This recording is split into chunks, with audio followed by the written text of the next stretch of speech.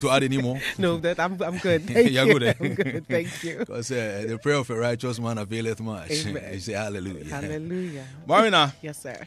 We themed this year's Leading July authentic leadership. Last year we started redefining, because to us, as we did the survey, we found that a lot of times when people hear the word leadership, they quickly go to politicians, if you like. They think of the leaders in our politics. Largely, that was the notion. Right. So last year's event was more of a definition. Correct. That took us all the way down to even family. Correct. Where an older sibling, all right, becomes a leader of a younger sibling. Correct. So having done that definition, we've come to a point where we said, what is authentic leadership? So we've defined. Now, what is real leadership, authentic? Yesterday, Bishop Gideon Titi Ofei was with us. Yes. Dr. Joseph Frey was also with us. We had a powerful and potent launch. Yes. You should have seen these two men going at the topic authentic leadership. Amazing. You know, they actually zipped my lips. Oh, wow. I would have loved to see that. And that's not an easy task. That's never an easy task. No, it's not easy. No. This young man was created for what he's doing. I believe so. But we learned a lot from them yesterday. Fabulous. And we said, next level, okay, we've talked about the broad scope of authentic leadership. Right. We thought it useful to get into the values that build authentic leadership. Correct. The values that make an authentic leader. Right. And as we read through a little bit of your profile, I mean, the listeners out there, the viewers over there will say, Charlie, she's got to be the right fit for this conversation. Mawuena, I've spoken enough.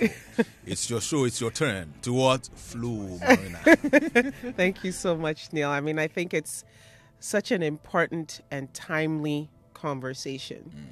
And I guess given the personality I'm talking to, it's always good to sort of start off by turning things on their head. Because it's easy to talk about values, the things that drive the way we do what we do. That's right. Or whatever that calling may be. But I think that when you talk about authentic leadership and you're situating it in the context of values, you have to start off by thinking about what it is that motivates you to lead. What's your objective? What's your primary objective? And I think that that's the context in which you can then build on the concept of values. And what it is that drives you in your desire to lead. So what's the primary objective? And I think that if you look at all kinds of different leaders in all kinds of social and commercial settings, you will find that they have something that's bigger than them that defines their motivation for leading. So something that's bigger than them. Yes. As a motivation for leading. As a motivation for leading. So if you plan on being successful, as you're cultivating your leadership style, you're thinking about your objective for choosing to lead. It could be for social reasons. Perhaps you see something in your community, something in your school, something in your home that isn't particularly pleasing to you as an individual, or you feel that there's some sort of imbalance. That should be a motivation to say, I'd like to take this up. As opposed to, I see an opportunity to benefit myself personally. Okay. And then that then defines who you choose to be and the way you choose to approach certain things. So without giving yourself the context about what your objective is for leading, it becomes more difficult to really define those sorts of values that can cause you to excel as a leader. So if you were to ask, I'm sure anybody in business, anybody in politics, people who lead in their families, in their communities, at their schools, there's an objective for which they're leading. I think that if you look at it in our social cultural context, for instance, when we choose a political leader or when we choose somebody to lead the PTA, there's an objective for which we have identified that individual. We'd like that person to lead. That person has their own objective, and hopefully the objectives of the collective or the wider population weigh in more heavily than the objectives, or at least are aligned to the objectives of the person who's leading. So if your objective is to do something for others as opposed to yourself, and it's not because you shouldn't do anything for yourself, I'm quick to point that out. You have to have an objective for which and your vision, to support your vision, to join you in the journey to achieving that vision. You're going to have to get their buy-in. And so for each individual, each and every one of us have our own style of communicating. We have our own style of assimilating information. And so it becomes necessary to be consistent. And I guess that's what I mean with persistence. Every day, you're doing a certain thing a certain way. You're building a certain reputation. And so your ability to sustain that and consistently deliver results means that people can rely on you. Okay? And so that's where the persistence comes in. Every day, we intend to deliver excellence with integrity. Right? So each value is building on itself based on what? Your objective for leading. For leading. Right? Would you say, in your experience, just to ask, that observing our, let's call it society, in a broad sense, I mean society as in from school, school to home, to faith-based organizations, to corporate life, and also to our political space, that the leaders that we see have very clearly outlined objectives, and I would add the word purposes, to why they actually step up to lead? Neil, if you permit me, I guess I would reverse the question and ask whether in selecting and identifying our leaders, we interrogate their objective. Do we interrogate the objective before we take a decision? That this is the person that I would like to lead me. I'm a wife. There were certain qualities I was looking for in a husband, right? And I needed to interrogate the person's reputation, the person's value systems, in order to come to the conclusion that I want to submit myself to this person as my leader in my home, right? If we interrogate the objective for which a person is proposing to lead, then I think we'll have fewer questions about whether there's clarity, because we ourselves have interrogated the objective for which that person is leading. If we don't do it, even in our homes, when I have the privilege of talking to young women who are thinking about marriage and so on, one of the first things I ask is, what's the objective? What's your objective for getting married, right? And then what's the objective of the person who's approaching you, asking for your hand in marriage? If you're not interrogating those things, you will step into that institution not knowing what your role is. You'll think it's something else. You'll think that if you happen to be the breadwinner for whatever reason at a certain space or time in your relationship, therefore you have the authority to discount the person who you chose to lead you in your home. So for me, it's really important that each of us as Ghanaians really interrogate the objective for which we are identifying a leader and the objective for which that person is proposing to lead. If they say they're proposing to lead us, what's the track record? What have they done? What are the things that we can point to, tangibles and intangibles? What's their approach, their value system? Is it aligned to the value systems that I would expect in order to produce certain results? I think that if we look at our results, perhaps we would say we can do better. I always used to worry as a student if I ever saw the comment from the class teacher, can do better. Can do better. I did not. You didn't like that? No, one. I did not like that at all. You like good progress. Excellent. That's all I want to see. So I can drive people a bit nuts with my desire for perfection, for excellence. But I really believe that if we start to demand it in our individual spaces, it's contagious. And so I would say the question really is not whether or not the quality of leadership we have in our social settings is what we want. The question is whether or not we're interrogating adequately enough as a population, as citizens, the objectives for which we are asking people to lead. But that's more towards the, let's call it the elective question. Not necessarily. Or the choice of leadership in community question. In community. What about families? You don't choose your dad. You don't choose your mom, for example. No, you do not. You do not choose your parents. You do not choose your relatives. Yes. Those are divinely chosen for you. That's right. But as you look at some of the ideals behind leadership, if you have somebody in your home, a parent, an older sibling, who is in a leadership position, you have two choices. You either support the vision of that leader in your home, your parents or your older sibling, or you do not. If you do not, then perhaps you have certain experiences that they have not had. And I would propose that simply by virtue of the time that you have had available to learn about human interaction.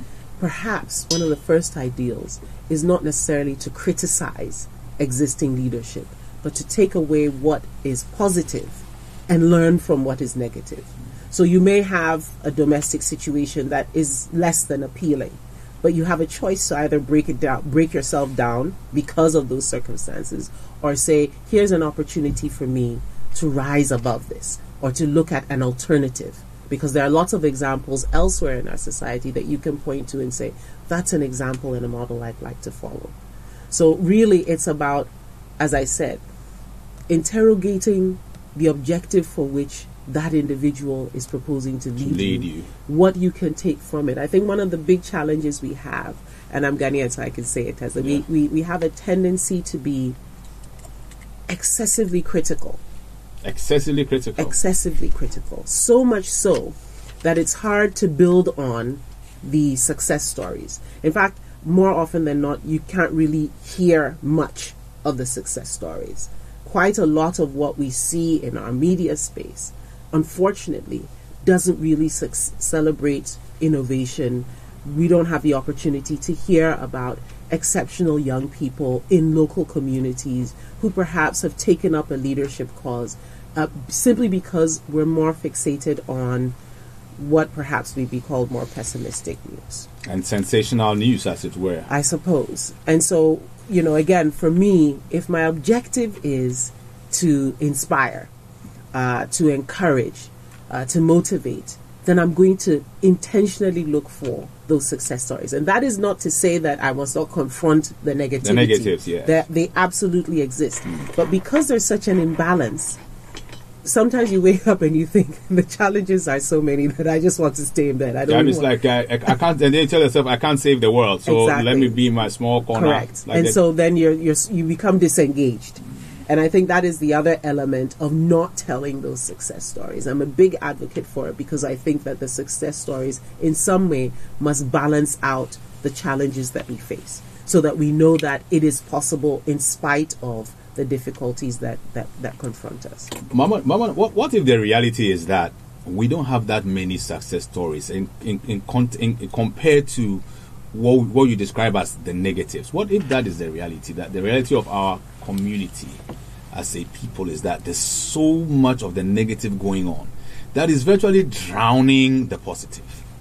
Neil, I think that I must give all credit to my parents, Professor Dumont, the late Cecilia Dumont, for creating the opportunity and the platform for me and my brothers to be exposed to other cultures, other circumstances, other geographical locations, and really appreciate, first of all, the reality that they face also very difficult circumstances. I think that because we're so inwardly focused, we assume that those stories are not there, or our circumstances are far more difficult than others. And I think that is where I have the challenge, because we tend to think that and insist that those stories really are not there because we're so overwhelmed with the significantly more negative stories that we're constantly bombarded with. If you look at developed country environments, there's always some story of perseverance in some way, shape, or form through very, very difficult, agonizing circumstances. There is always an opportunity to pick out something positive, some form of strength that caused that person to overcome something difficult. But because we're so constantly bombarded with all of this negativity, we have already preconditioned our minds that this is our reality. There's not really much good news to sell out there. Meanwhile, there are young children in this country today who persevere, who pick themselves up from tough circumstances and make sure they get an education. And as a result of that education, they are able to pull others along. There are stories of young people in rural communities who have come out of those circumstances and gone back to those communities. We hardly ever hear those stories. I know a story of a young man who came from a community in which young children are compelled to dive. Yes, in this country. They're compelled to dive? Dive looking for oysters, looking for all sorts of things below the sea surface. It's a very dangerous thing to do for a very young child. He lived that way.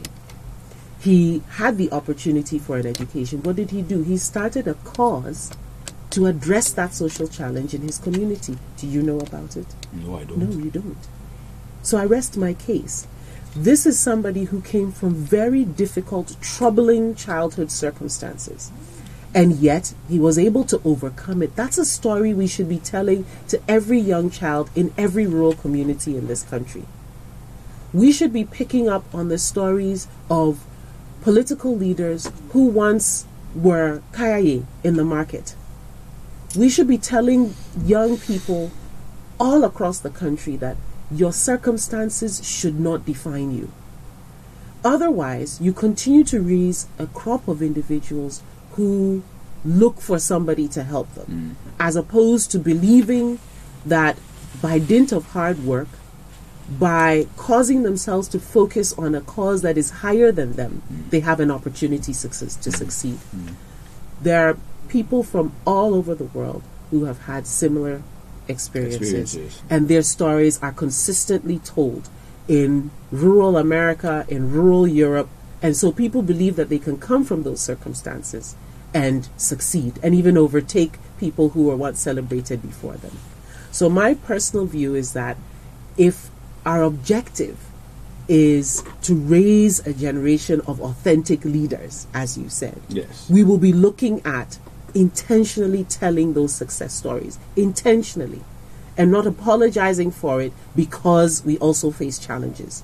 Every single society faces challenges, very difficult challenges. There are cultural challenges that people in Asia face that, are completely alien to us, right? And yet, in spite of those circumstances, they are rising above the occasion. Look at some of the issues that a country like India is currently facing. Yes. Issues around women in Gang leadership, rape, that sort of thing. And yet, they have a woman like Indira Nuur. Yes. She's the CEO of Pepsi. That's one of the biggest multinational companies globally. In the world. That is where she came from. Those are her roots. Her success story, I can tell you, is told everywhere, in every community, everywhere. She's an example of what can be achieved, right? We don't hear such stories. We don't know about women who are in industry in this country, who came from, Kate Papafio. She started out selling kerosene in tins. She's now one of the biggest cable producers in this country. Yeah. Do we tell her story? No. So I think that because we have consistently heard so many of the negative stories, we are unable to even come to the awareness that there are positive stories. We need to tell those stories. But I will emphasize that it doesn't take away from the reality of our challenges. But I believe that those positive stories create an inspiration, a motivation in the mind of the next leader that perhaps nothing else you will teach them in a classroom or you'll say to them in church will do for them in terms of what they choose to do and what their moral compass is when they're choosing an objective for which to lead. So back to the objective question. Let's just more like summarize where we've been so far. So we started from defining an objective. Yes. As to what the leaders that we select, when it is that we have the opportunity to select those leaders, what objective do we as a people seek? Yes. It's that objective that should determine who we select. Absolutely. But the reality is that we hardly ever think about this objective that we have. Well, then it's time to start having the conversation and causing us to think more deeply. And actually, I think I'm just a naturally optimistic person. I think that's just the way I think. Ebo JB is our colleague at XYZ. Right. He joins me in the studio every morning on the Morning Express. Right. And when we're interrogating issues, and I keep pointing more at the positive side or the potentially positive side. He said, "Look, Neil, you're an eternal optimist." Right. He said he likes that. But for him, it's confronting the realities whilst being optimistic that these realities are realities that we can actually overcome. You can be an optimistic realist. Yes. Right? So face the reality. Yes, you face this is our reality. Yeah. How are we going to deal with it? Deal with it. We can't deal with it by being down in the dumps or assuming that that's all there is to tell. And I think that is a conversation that really we need to push a little bit harder, especially when we're talking to young people, especially when we're engaging in our communities, in our homes. That yes, it's difficult. Sometimes the circumstances are very difficult. But here's an example of somebody who was able to overcome this. Here's an example of someone else who was able to overcome this. Look, many young people in our country are always looking to, Europe, North America. Travel abroad. Yes. Yeah. They feel that that's where they have an opportunity to dream. That's where they have an opportunity to dream bigger. Right?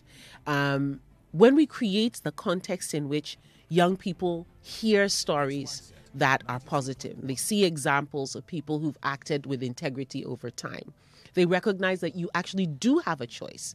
You don't necessarily have to follow the route of somebody who's built quite a career in leadership, but has a horrendous reputation, right? They're unguarded in their statements. They, fly off the handle, and yet that person is a leader. It's true. Hitler was a leader. He was. Yes. He was actually exceptional at what he chose to do. He had a certain objective for which he wanted to lead. And he had a core group of people who felt they were aligned to the objective. And it informed the kind of values that he lived by in order to achieve his objectives. Is he celebrated as an individual that we can hold up and admire and aspire to another level of greatness? Perhaps not. Obviously not. So when we're thinking about leadership, we think about the outcomes as well, right? So one of the other values that I talk about, apart from integrity, excellence, persistence, is results. Results oriented. Because your results will cancel every insult, every query. Don't say that again. That sounds like a good rhyme. It sounds like a very good rhyme. That one you can't just drop it and let's go again. Your results will cancel every insult. Wow. Because don't forget that if you are a leader, you are bound to face opposition. Don't get into leadership if you cannot battle. Right? You are bound to face opposition. You will. It is absolutely consistent with every form of leadership.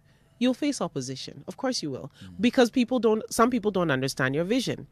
Or some people don't agree with the values by which you're choosing to achieve your objective for leadership, right? They feel that there's a better way. And so they will oppose it. That doesn't make them necessarily your enemy or a bad person. They just have a different viewpoint, right? And so because you recognize that, your objective may not necessarily be to win them over. Because you're human. You can't bring everybody to your point of view. But you certainly can respect their opinion. And for me, I have found that those who are most critical of me, if I step past the irritation of feeling like they're just trying to hound me, I can probably pick out something that will help me to be better next time. Really? Yes. It's a path less chosen. But I think it has produced some very profound results, especially for me as a woman, as an African woman in leadership. I find that because there are more eyes on you, whether you like it or not, more expectation that you will fail because of the, let me say, cultural notion about women in leadership. More like a in general, there's a stereotype. Mm. So because of that, I'm more acutely aware of different views and opinions. Where perhaps my male CEO colleague couldn't care less what the opinion is of some customer or whatever it is, I may listen a second time. And that is not to say all male CEOs are like that. Yeah. There are some who choose to ignore it. They can afford to do so. In my view, because of the difference in who I am in leadership, I push myself just that little bit further. To listen and to see what I can pick from there and say, no, actually, this is what I should share with you. So I hope that gives you a sense of what I'm seeking to do, right? But in leadership, it is about the results. People want to see what the tangible outcome is of your leadership. If you cannot demonstrate that you have delivered certain tangible results, not just financials, not just the commercial expected outcomes, but also the social cultural outcomes. So we want to see communities where every child has the opportunity to have an enhanced experience academically and non-academically as well, because we want rounded citizens. We don't want individuals who bookworms are so stuck in books that they're not able to be objective in their engaging with human beings. Are we getting the results we want? Then that means we have to go back and interrogate the quality of what we're looking for in leadership. And I am very optimistic. I was going to say I'm optimistic because I really think that Ghanaians are in a space now where we will interrogate that really hard. Are we really? I mean, what informs that view? I think that, like every other country, we test the waters to see the outcomes. And we are evolving over time. And I think that there is a growing crop of young Ghanaians who will ask really difficult questions. And if your objective for leading is exposed in the question and answer session, it becomes abundantly clear where these young people will go. And I think that as we've watched things evolve in our country, not just in the political space, even in student communities, because of those of us who have the privilege of speaking to students quite regularly, you will see them asking many more questions about the objective for which a person is seeking to lead. So whether it's SRC, whether it is hall prefect, even in secondary school and so on, these are intense campaigns. And it's really about asking, is this person seeking to lead us with an objective that is aligned to what I would like to see happen? What's the result I'm expecting? Then that's the reason I should vote for that person, not because they're handsome or they're beautiful or they're articulate or whatever we may think it is. It is because I'm looking for a certain outcome. If I'm not getting that outcome, and that's where I think a lot of young Ghanaians are, young Ghanaian professionals, young Ghanaian students. We constitute the population size, the massive population that everybody's looking at. For those of us in business, it's all about the addressable market. And that's where the bulk of your consumer base is going to be for the foreseeable future. So if they're not happy with the style of leadership, with the quality of leadership, you will see them take action. You spoke about integrity. Yes. Which also boils down to, in part, truth. Yes. Being factual. Yes. A lot of times, the media in Ghana has been criticized as propounding theories or giving space for persons who are not well versed with the facts and the truth to have so much time to spew out what's now being described as alternative facts. I call them lies. Right.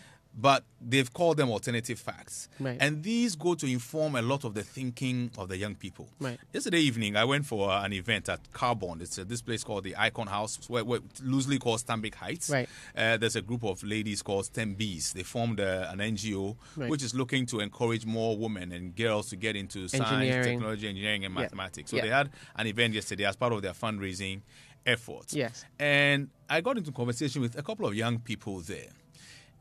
And Mawuena, I was, should I say shocked? I don't think I was that shocked, but it just fed into a perception I've built over time. Right. That in as much as you said that a lot of the young people that you're speaking with, and I speak to quite a lot of them too, but this is, they're looking to interrogate. They've got more questioning postures now. Yes. And their perspectives are, let me know why this person is asking me to place my trust in him or her. Correct. But this lady and gentleman I was speaking with were very steeped in the polar, I call it the polar conversation. Right. And by polar conversation, I'm talking to us versus them. Right. The umbrella versus the elephant. Yes. The NDC versus the MPP versus the cockerel versus all the other symbols that they use. Right.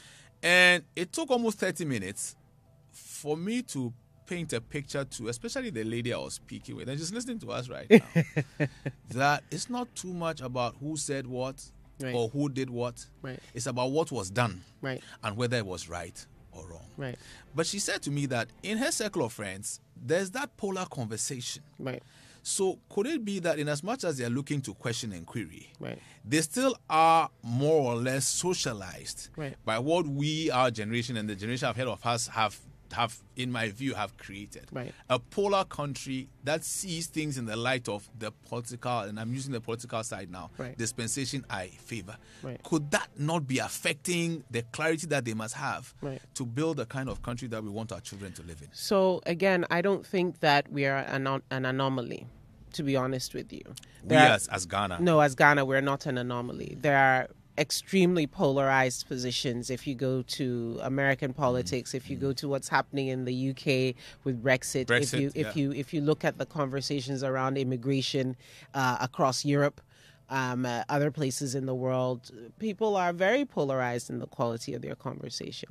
What I am saying, though, is that because there's been so much focus on the polarization of everything, from whether it is I prefer kenke to wache or whatever it is, the sad reality is that it is something that cuts across the political dynamic globally. However, my optimism falls from the fact that after all of that rhetoric, after all of the yelling and the ranting and the shouting back and forth, inevitably, everybody will go back to look at the results. Perhaps in those circles, they have to take an entrenched positions. But I will bet you, when they sit amongst their peers, it's a whole different kind of conversation. And that's why you will see young people move en masse from one ideology to another. And it may not necessarily be self-seeking. It may be just because they've had an opportunity to really look at the results. And that's where I think our media institutions have an opportunity to be a lot more data-driven, right? So they're looking at the facts. They're taking time to build up the strength of their research function.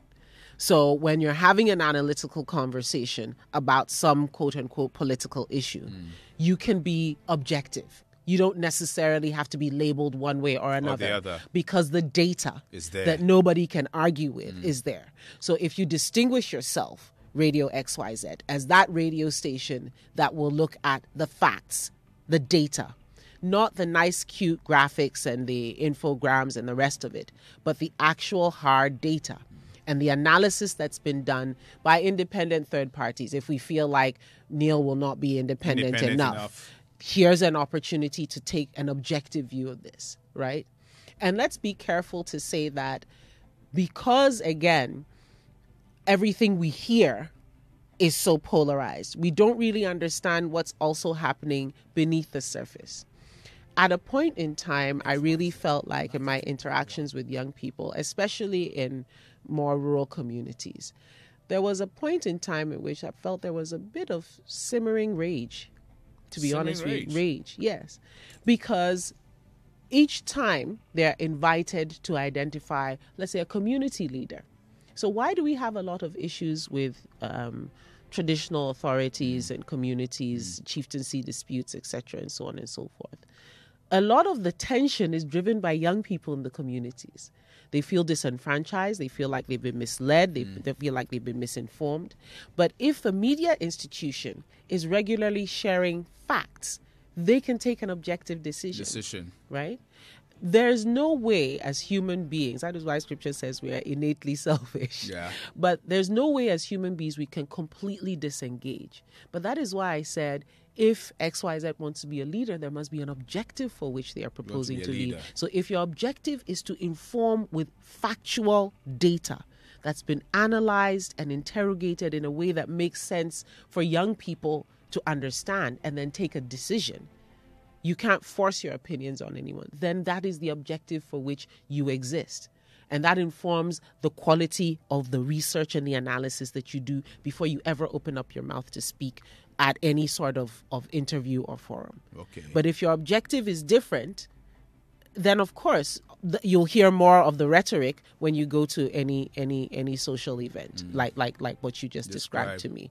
But I can guarantee you that when those two individuals are with their individual party members, you can bet your bottom CD they are having tough conversations with their leaders. Why do I have to defend this? I didn't want to defend this, but I did because I still believe in the ideology. But you will see young people start to change their minds really quickly. Or just simply say, you know what, I will not even move on this anymore. Yeah, I'll not be part of this anymore. anymore. I'm not going to deal with it. And that's when we'll have real challenges. We have some challenge, yeah. Absolutely. So we start by defining the objective. Our objective. Yes. For for deciding that so and so will lead us. What's my criteria if to make it easier? What would I want to see? Yeah, what would my ideal leader look like? And what sorts of results would that ideal leader produce, right? One of the things that I've been cultured to do by the people who have mentored me is to refrain from being abusive and abrasive to somebody else who's in a leadership role. Abusive and abrasive. Yes. And I use those words without apology because that is really the kind of language that we hear in our media space. It's unfortunate. If you think you are better in a leading proposition, you do not denigrate what you are trying to pursue.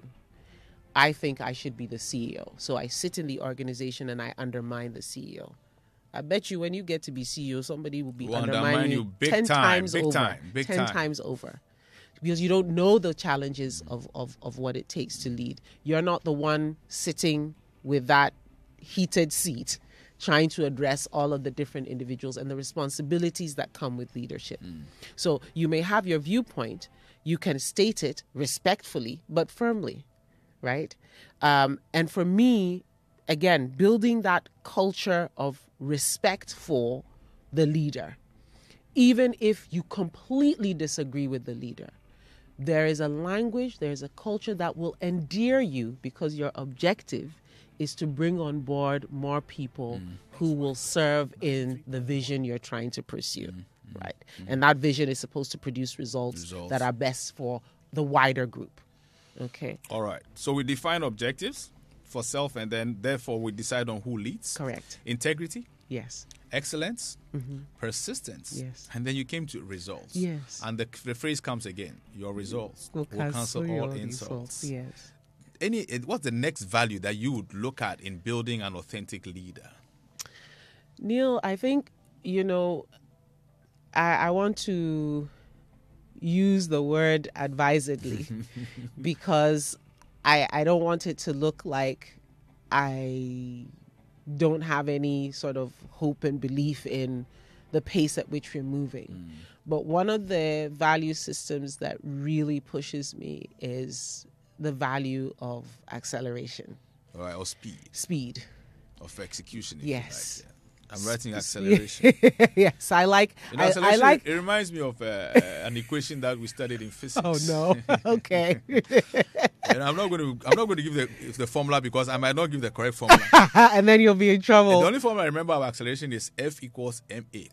Force equals mass times acceleration. That's very good, so acceleration equals force divided by mass. I see you were paying attention. Well done. Well done. Well done. So you guys out there who said I knew this was science matter, I tell you something. The reason why I like the word acceleration more than speed is that speed is sort of not contained.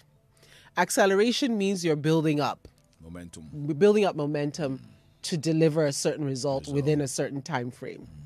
And I believe that is a fundamental for those of us who are leading in our African space, in our Ghanaian space, because our situation is challenging, because there are people who exist in our country who have no access to basic utilities.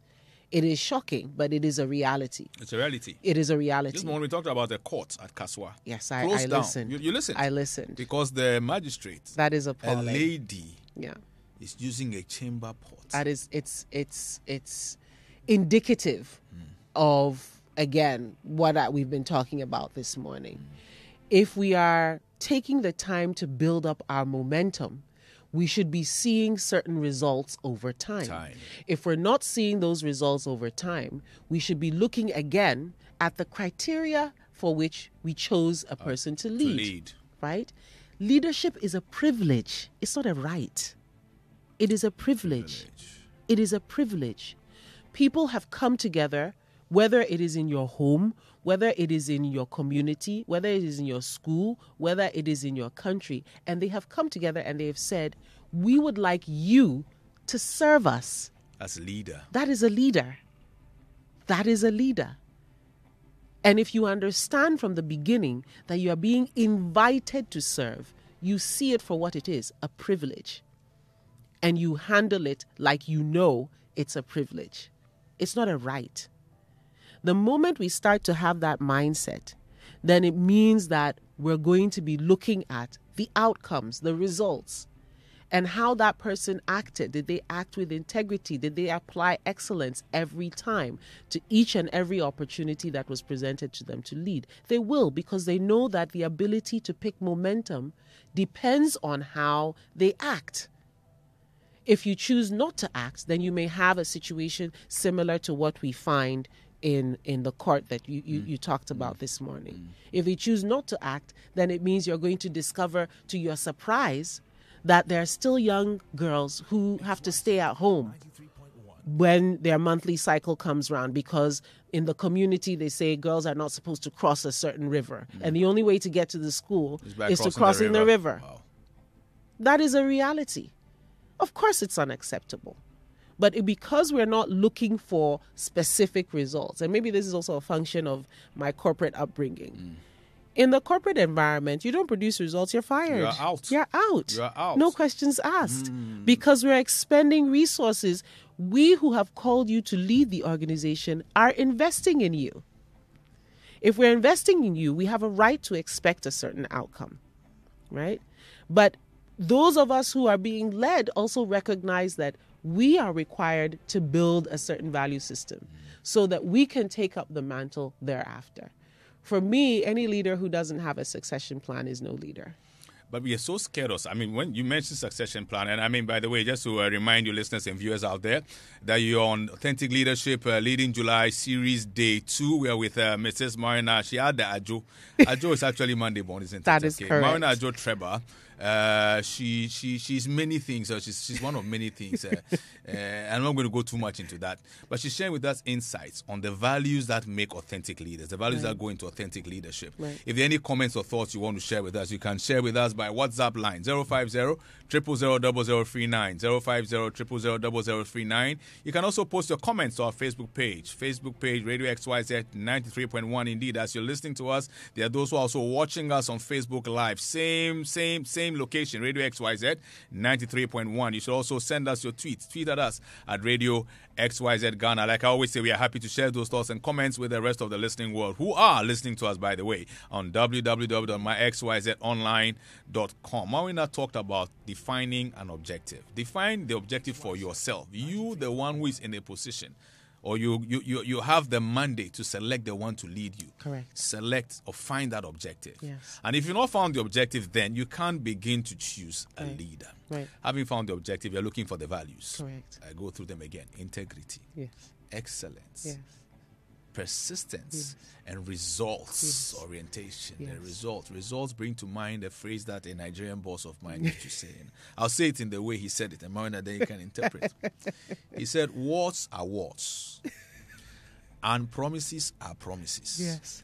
Explanations are explanations, but performance is the only reality. Yes, I think I should say an amen to that. For him, performance was the only reality. That's the only reality. He reality. didn't care what you came to tell him about Neil, about who. Indeed, it came to a point where there were a few of us in the company, they used to call us party boys.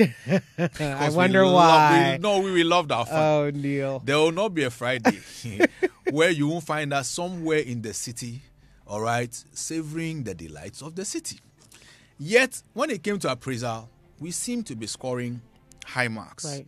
And so Festus Odumegu, I mentioned, he's happy for me to mention his name anytime because he taught me and my crop a lot. Right. He told us, look, Neil, work hard. Right. Work smart, but make sure whilst you're working smart, you're also giving it your all and your best. Correct. And let your performance, like you said, speak for itself. Has to. People will say all manner of things about you. That's right. But your performance is what will determine the case. Correct. It fits in with the phrase that you shared. This one I'm going to put on my status. Your results will cancel all insults. Correct. So that's what we've shared so far on the Morning Express. For those who've joined us belatedly, I've tried to give you a quick summary. Mawuena has interspersed it with her experiences, but that summary should help you. Okay. Please, when we say 8:30, it's 8:30. Stick with us even from 6:20. We come with the motivation. In fact, be with us from when Pastor Daniel Entry starts with us on Radio XYZ in the morning at 4 o'clock. Right. He's there, prayer starts. Then we have the 6 o'clock news. Now, let me promote my station. Please do. So you got 6 o'clock, you have the breakfast news. Then 6:20, the Morning Express team comes in there with Neil Armstrong-Mortagbe. All right, born quiet, but by calling, look at what I do. And up to 10 o'clock, we are with you having a conversation that's meant to stimulate a different behavior. Right. Absolutely. It's about stimulating different behaviors. Absolutely. So when we say authentic leaders, it's about being real. Correct. So back to the issue of being real. And we'll go for a short break soon. But we need to remind people where they were. Somebody has tuned in is wondering, where are we? You're on Radio XYZ, 93.1 megahertz, in case you forgot. Right. You're on Radio XYZ, 93.1 megahertz, and you're with us on TV XYZ. You tune in at 8 p.m. You will see us. You are with us at 8 p.m. There are times where in leadership, you're faced with a challenge. The challenge is, I call it a challenge because it appears that in our context, a lot of people see it as a challenge. I don't see it so, but people call it a challenge, where you very obviously failed. Right. And you need to stand before your team and acknowledge your failure. Right. I find that quite a lot of people find that to be difficult. Yeah. Why so? Perhaps they haven't really thought about building a culture of performance review, right? So if you win once, you win twice, then you think you're cruising. And so you don't ever go back to say, is there an opportunity for us to do it better the next time or the next time or the next time? That is why if you heard me talking about my personal experience, I tend to listen to perhaps the people who are most critical, most antagonistic, most abrasive in their interactions with me, only because I want to pick out an opportunity to do something better. So I quickly learn from that human interaction. Okay. So the next time I'm dealing with, so over time, I've gotten to be a leader that people like to dispatch to deal with people who they think are difficult to deal with. Oh, I see. Yes. Madam Fix It. Yeah, okay. So I do actually have that nickname. I see. Yes, Miss Fix It. Yeah, but flesh and blood did not reveal it to me. So the story behind that was that when I worked with Newmont, there was going to be a big gold pour at the Ahafo mine, and the president was going to be coming. So it was a big deal, about 2,000 people from communities, government, non-governmental organizations, and so on. And I called the team that I was overseeing, involving protocol, security, etc., and so on. And I said, listen, this is the day. We've been working towards this for months. I don't want you to come to me with a problem. I want you to come and tell me this was the problem and I fixed it. So unbeknownst to me, I became Miss Fix It. So you come back and tell me that this was the problem, I fixed it. And that became my name, Miss Fix It. Wow. Because I really believe each individual has the potential to resolve whatever the issue may be. So if you don't build a culture in which you constantly review, I think it's more difficult when you're successful, because you assume it's going to be sustained. All the time. Yes, but for successful organizations, successful communities, successful homes, there's always an opportunity to say, we did fantastic in this area. Here's an area where we have an opportunity to do even better. Then you're looking at the ways in which you can sustain your success. And I guess because sometimes we tend to leave the in hard corporate environments, we call the post-mortem. Yeah. Yes. Yeah. What's the post-mortem on the event that we just executed or the financial results that we just delivered? And where are the areas where we can tighten up more, where we can do a little bit better? Those, I think, are some of the things that help to build a culture in which it's not so difficult if you do fail to say, look, we obviously dropped the ball in this area, in this area. These are my areas of opportunity. As opposed to I failed. Here's an opportunity for me to improve on the previous performance. Obviously, if you're consistently failing, then there are more fundamental issues that you have to address. But if you've already built a culture in which you sit and you review, oh, we had so-and-so major event. These are the outcomes. I think next time we would like to do A, B, C, and D. You get better over time. So it becomes easier for leaders who have already built a culture of performance review when there are times that things don't go well, to be able to stand in front of everybody with integrity and say, I'm responsible as a leader. These are the areas that I think we dropped the ball. These are the areas that I'm certainly going to commit to address A, B, C, and D. I would like to invite your viewpoint so that we build a more cohesive team and we're able to deliver the results we're looking for. So it's not difficult if you're building that culture right from the get-go. It's more difficult if you are king and master of all you survey and you feel that there's no room for improvement. When you're like a monarch. Well, that's one way of looking that's at it. That's one way of describing it. That's one way of describing it, yes.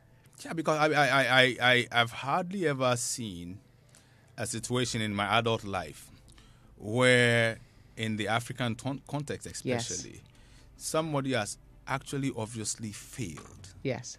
And has refused to acknowledge it, number one. Right. And even share some sort of words in commiseration Remorse. with those that he has failed. Right. I faced a challenge myself once where I took a couple of decisions. And this was when I was managing director of Hearts of Folk. And me, I'm happy to share this because these are experiences. We are talking about authentic, it's real leadership. It's about the genuineness of our intent. Correct.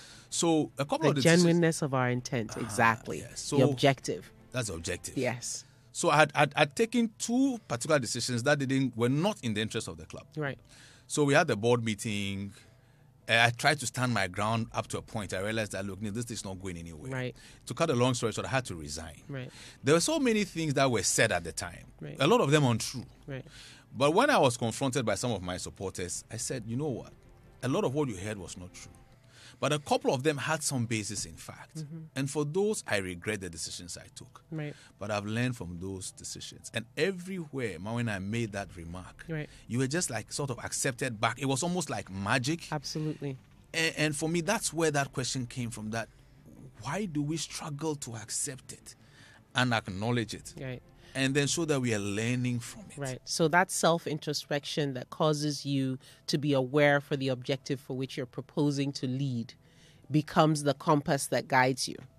And so it's easy for you to say, I need to take 2 steps back and look at myself, because inevitably every leader also appreciates that you are responsible.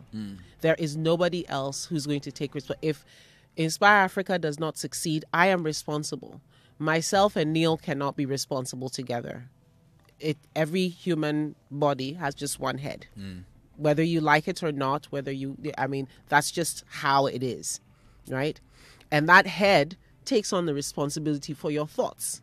That's right. Okay? You are responsible once you have accepted the mantle of leadership. And I guess these are some of the things that we don't really take into I guess we don't internalize it, is the way I would want to put it. We don't really appreciate that, listen, because I am taking up this mantle of leadership, I am now responsible for ensuring that we arrive at certain results. So a leader like me can be incredibly compassionate, but also very, very focused on the results. If you are getting in the way of delivering the results, I will politely ask you to step out of the way. Oh, politely? Politely. You wouldn't drive the person out? No, because they may be useful in some other area. Every individual in an organization has something to bring to the table. There are some people who are extremely talkative, right? Yeah. Those are people who are good for communicating about the organization. Stop looking at me like that. No, stop. They're very good Stop making me feel guilty. They're very good at communicating about the organization. Yes. So those would not be people who would be good for security, right? Obviously, yeah. There are people who keep things to themselves. Those people are good for security. Their weakness would be putting them in a place where they have to engage and communicate. And so every individual has something they bring to the table. Unless you're acting outside of the rules and the tenets of the organization, you definitely have something to bring to the table. What I can't accept is any attempt to dissuade us from the path to producing the results. So as a leader, I would then have to take an executive decision. Is your presence building the team, or is it breaking it down? See. And that is where, again, my objective is to produce these results because people are relying on me to produce these results. That's right. Okay, so everything else fades into irrelevance. Each person on the team has a role to play in delivering those results. So when I'm doing the assessment, I know that I am responsible. If we fail, the questions must come to me, and rightly so. And I must be prepared to answer them. All right. right. So, but what I want to be able to do is always demonstrate that we are acting with integrity. So nothing that has been vested with us is gone to waste. I want to make sure that we are delivering excellence. So is it something that can stack up on a global stage? That would be my standard. All right, global stage. Absolutely, 100%. Because I think Ghana is a country that can contend with anybody globally once we have set our mind in that direction. Right? So apart from integrity, apart from excellence, I want to be sure that I'm producing a certain outcome. Those are the so results. You can't argue with it because the result is there. They speak for themselves. Yes. I don't need to be verbose about my achievements because the results are already there for everybody to see. And because those results, fortunately, will inevitably weigh on other choices that will be made, I remain optimistic. That's right. Right? That's right. And because I know that there are so many challenges for which I have been called into this leadership, I must be continuously building momentum. In my role as GIPC CEO, it was important for me to outperform each year. Each year? Yes. You are racing against yourself, more or less. So 2013 must be okay. 2014 must be better. Irrespective of the challenges, 2014 must be better than 2013. 2014 was a year in which, unfortunately, I lost my brother, but it was also one of the most incredible years in terms of my results. Why? Because, first of all, I think I felt a personal sense of joy that I could overcome that grief in order to deliver a certain kind of result. I make no apology for saying I had a tremendous level of support from the team at GIPC at that time. It was tough. But they were able to bear with me because I wasn't in top form. As a leader, I was not. I was a bit disengaged, I guess, right?